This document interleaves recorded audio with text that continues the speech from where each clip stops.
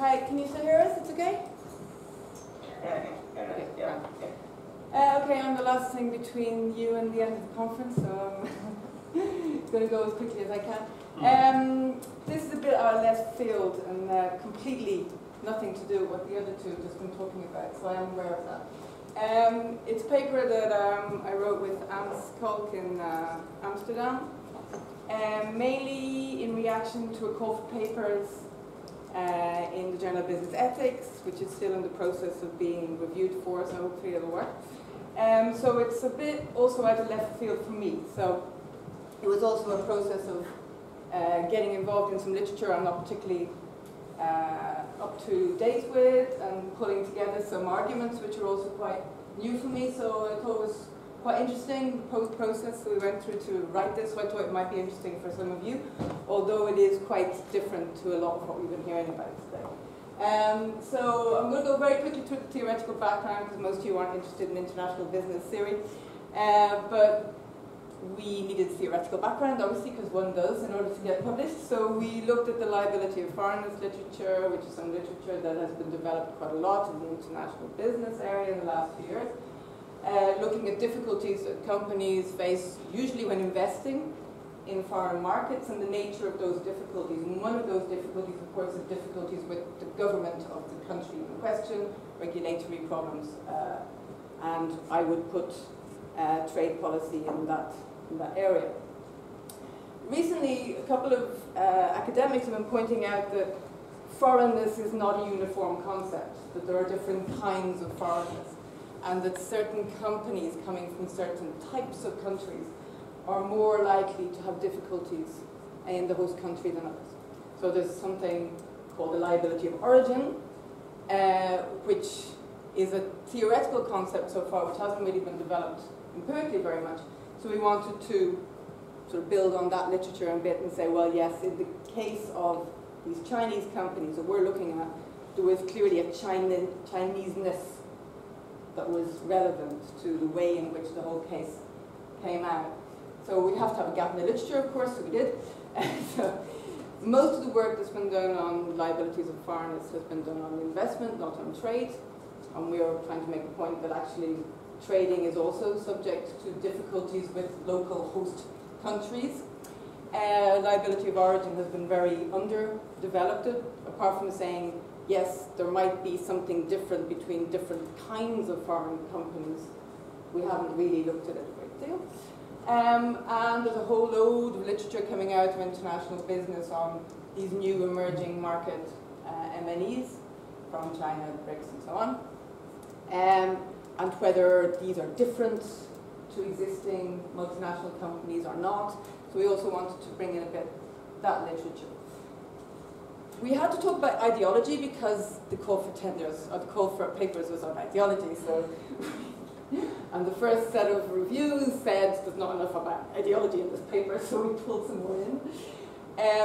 But actually it was quite interesting because I've been working on the case previously. This is the anti-dumping case. And clearly ideology is within it, but I hadn't actually looked at it systematically until I had to do this paper. And as I was looking through the debates around the case, when you look at it from the angle of, well, where is ideology in all this? Ideology is everywhere if you start to look for it. So we had to bring in some ideology. There is, of course, quite a lot on this in political science.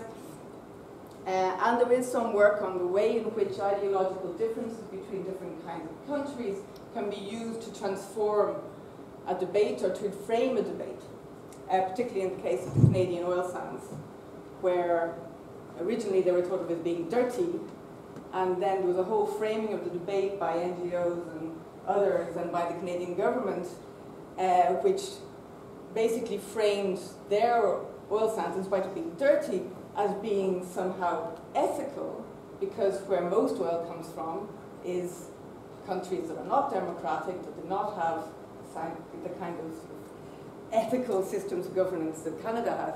So never mind that it's dirty, it's ethical, and therefore it's good, you know. So this is clearly an ideologically based framing. So there was some work done on that, which was interesting, and we thought, given the ideological differences between China and Western markets, it would be interesting to look at it from this kind of a point of view. So many of you will know already what happened in the solar panel case, but just very briefly, it's the biggest case that has been launched by the EU in recent years.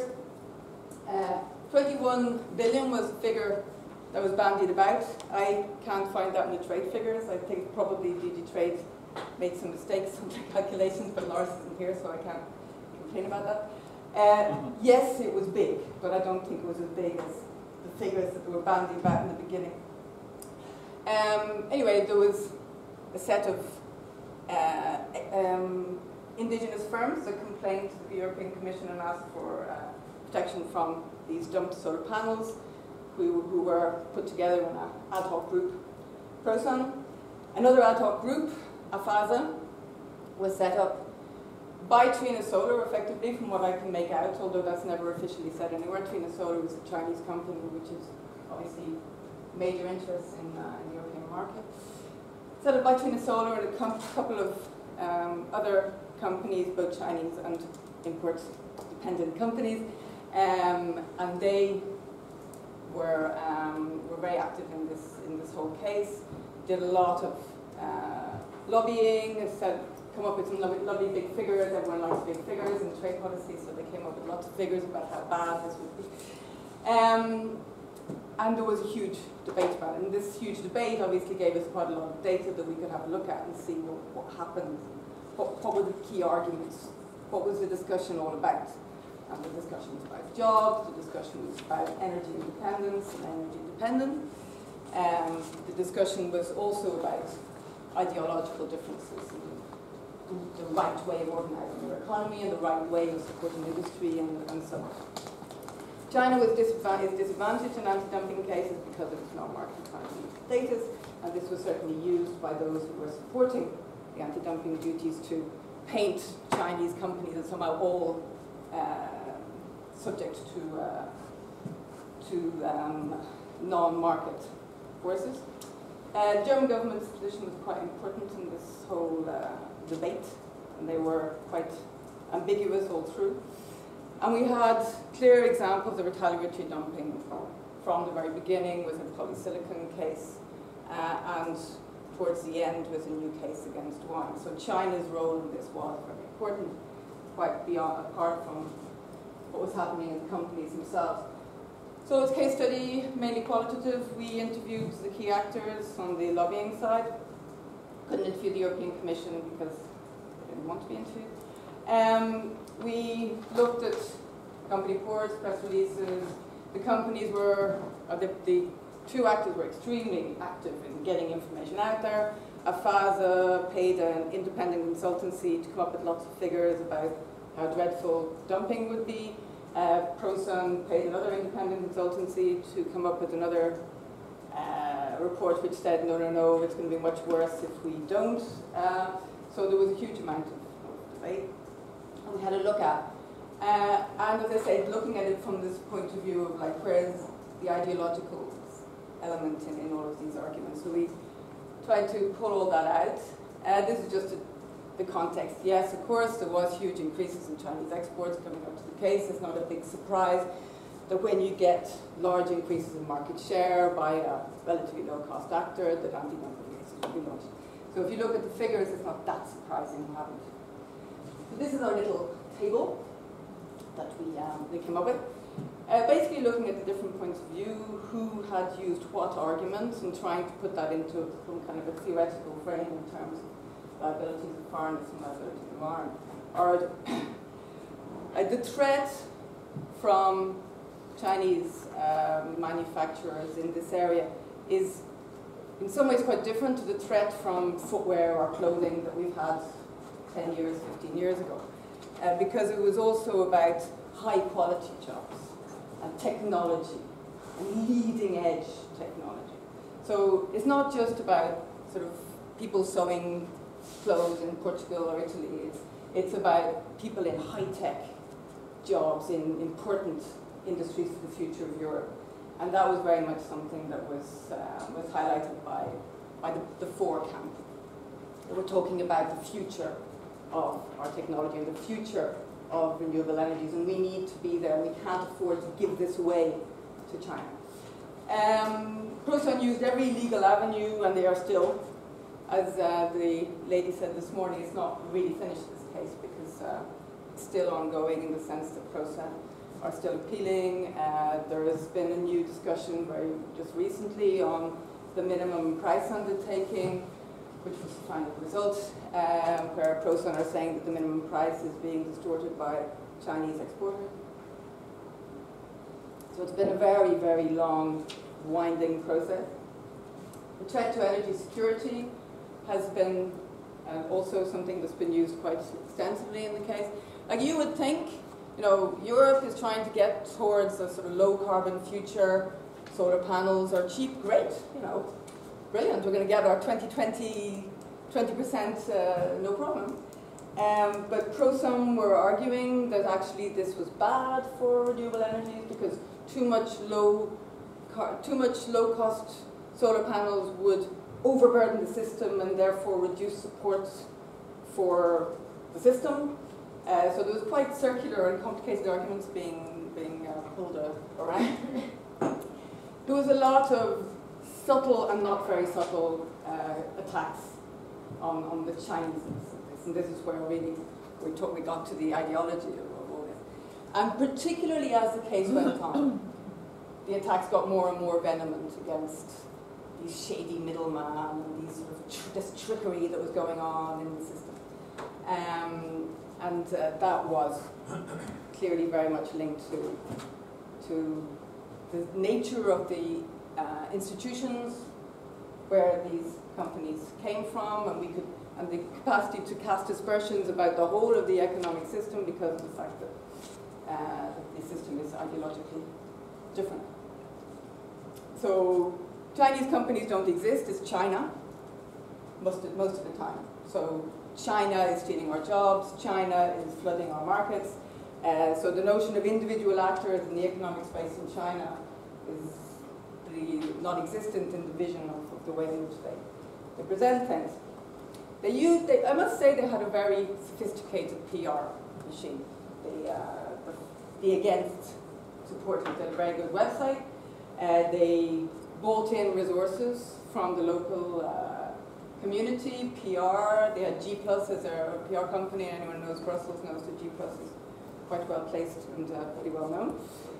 They had a very good legal team, which I talked to a couple of times, who have worked a lot on anti-dumping cases and were quite effective and efficient in putting their positions forward. So in terms of the liability of foreigners literature, buying in of local resources is a key way that companies should get over their difficulties, and it's certainly something they try to do.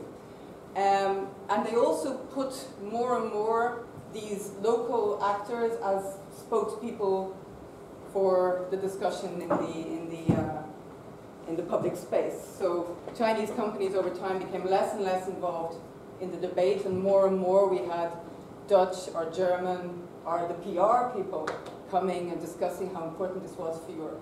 Clearly the foreignness of the actors was an issue in terms of putting their positions forward, and they changed that very much over time.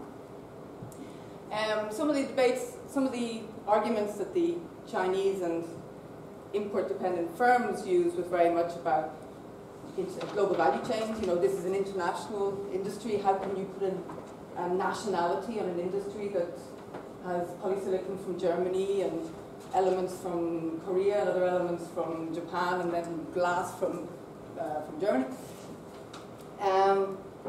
These empirical analyses were also quite important in the debate. NGOs got involved, which was quite interesting. Apparently spontaneously, the World Wildlife Fund and some others came up with a press release disagreeing quite strongly with the whole case, which of course Proson criticized quite strongly. Overall, there was some very clear elements of the debate which were related to where these companies came from, and over time that caused the companies to disengage to some extent from the public debate. and leave the debate more to local actors. So this is just a couple of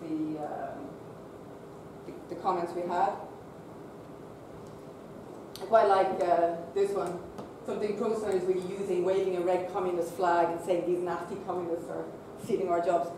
Of course, they don't say it quite so directly, but as time went on, it got more and more like that.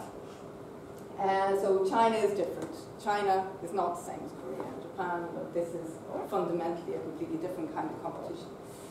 This is just to show you that over time, the 9 Chinese companies that have been involved in the beginning of the launching of that plaza disappeared.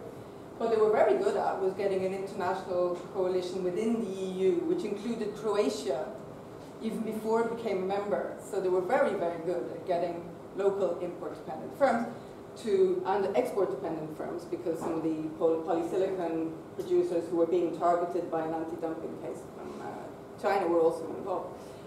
So a very active and extremely dynamic group. The results you probably mainly know. There was conclusion that there was dumping, huge debate in Brussels after the provisional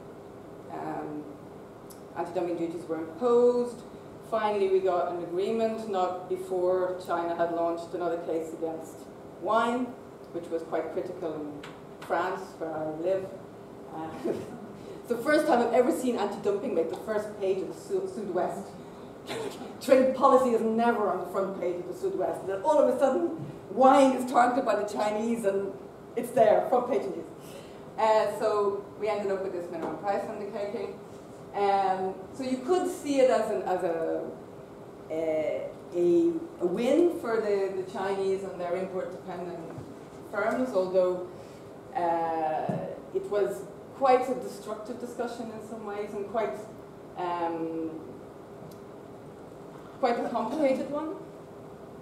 In terms of our conclusions, well, yes, these firms obviously are facing liability of the foreigners.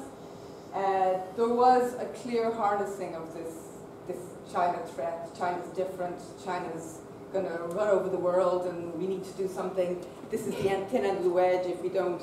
And this was said in a couple of press releases. You know. Today it's solar panels. Tomorrow it will be sort of airplanes and trains and automobiles, and there will be nothing left. Chinese companies got involved, and this is something that happened in the footwear case, but less high profile. This was one of the first times that export-dependent firms from another country started to really get involved in the public debate, at least in the EU, although it happened also in the US in the same kind of a case a couple of months previously.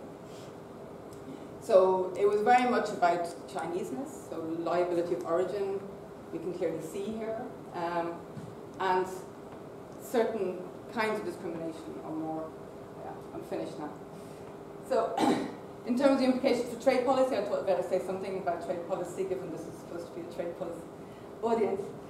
So, yes, this diversity in ideological context does create, obviously, conflicts that are going to be quite difficult to solve sometimes. In terms of the different interests of the EU, for Pro-Sun, the interests for environmental protection are not more important than the China threat. We need to make sure that we sort out this threat and we'll save the planet later, kind of thing. There's always a risk of a backlash in this kind of context when you have large increases in trade. That's self-evident. And in this case, they managed to present it as being predatory and unfair. A very interesting aspect of this case for me was this capacity to create alliances between the Chinese companies and the local import-dependent firms and export-dependent firms. And that was quite new. These ad hoc groups are something we've only seen in the last few years. Emerging out, as I say, something very similar happened in the US the year before. So these are new actors in trade policy, created partly because for the existing trade associations